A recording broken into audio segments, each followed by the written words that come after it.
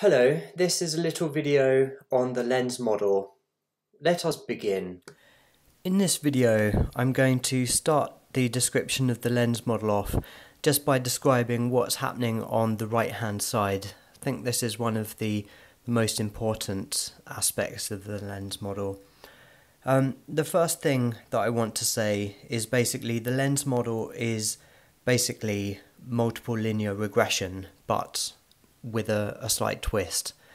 So in general, the right hand side of the lens model is basically trying to describe how a judge, in our case a human judge, would go from a set of cues, or you could call them predictor variables. How do you go from a series of cues to an actual judgment? So that's very general. And on purpose, this can be applied in many different situations. So one situation could be judging the probability that somebody will reoffend, or it could be judging how long someone has until they die. Maybe it could be judging someone's salary based on their education and other variables. So let me just start by drawing this out then. The idea is that you have a series of cues, also known as predictor variables. And to keep things very general, we can call these, x1, x2, x3, so on. And maybe we have n of these things. And what we want to end up with over on the right hand side is basically a judgment. So the question is, how do you go from the cues to a judgment? What you do is you essentially add up a set of contributions to the judgment.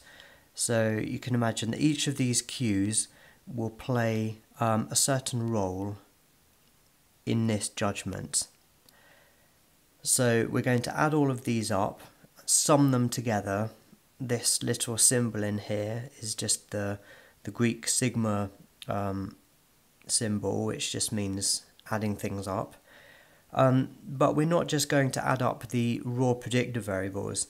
What we're going to do instead is to think that we're going to define some weightings.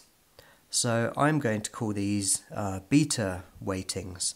So we could imagine you've got beta 1, beta 2, beta 3, and so on. So you may not have seen multiple linear regression drawn out like this, but this is multiple linear regression.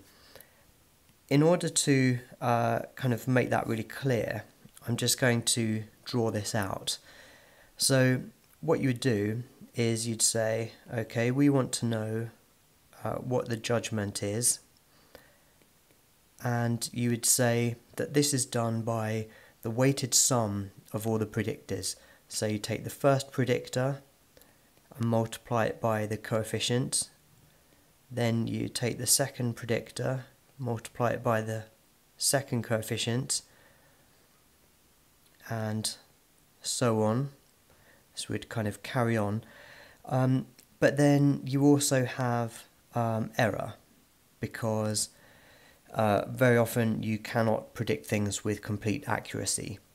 So just for the sake of clarity or completeness, I'm going to just draw this out in another way, which is perhaps shorter. So we can say the judgment is made up of the sum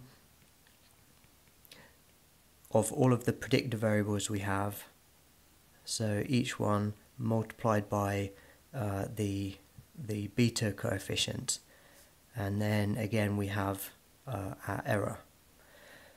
So let's step back one moment and consider what's going on here.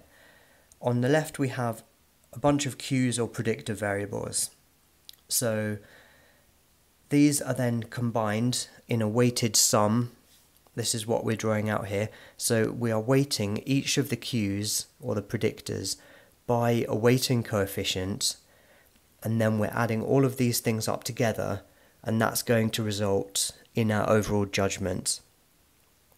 So I know I keep on saying this, but just to really clarify, the right hand side of the lens model is multiple linear regression.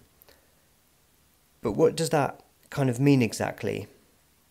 Well, let's just think what these things are. So you might have a data set, you might want to do a study, and your goal would be to examine how human judges come to a judgment about a particular thing. So, like I say, it could be judging the probability that you will commit a crime, or the length of time you have to survive a medical condition, all kinds of different things. So what you would do as a scientist is you would collect a data set. So let's kind of draw this out, what that would mean. In order to collect this data set, you'd have to collect values of each of the predictors. So these would be columns in your data set. So these could be things like age, height, weight, where you're from, and so on. But then you would also want to collect the actual judgments that a human judge comes up with. So you can imagine that you'd have a data set here, and I'm not going to fill this full of numbers, that would take forever and be a bit laborious, but you can imagine that you might have a data set of all these different cues that would be different for different people, different cases, but in each one you would also have a measurement for a judgment that someone would actually have. So this would be like your raw data, and you would just put this into multiple linear regression, and you can calculate what the beta coefficients are. But why are we doing this? What does that mean? Well, it tells you how a human judge is actually utilizing the cues. And so what we can do is add another label on here and say, what are these coefficients? In the literature, this is often known as cue utilization. So whether you call them, after the statistical name, beta coefficients, or more generally you could call them weightings, equally you could call them cue utilization. It basically just describes to what extent and how are human judges utilizing each of the predictors. If one of the coefficients is 0, then that means that that cue will have no effect on their judgment, and so that essentially means that the judge is saying that this particular cue, this particular predictor, is irrelevant. But you could also have, a high positive number, and so that would equate to saying, I believe that this other predictor is strongly and positively correlated with the judgment. Conversely, you could have a negative cue utilization beta coefficient, and that would mean I believe that this predictor is relevant and important in coming up with the judgment, but I also know that actually the predictor is negatively correlated with my judgment, for example.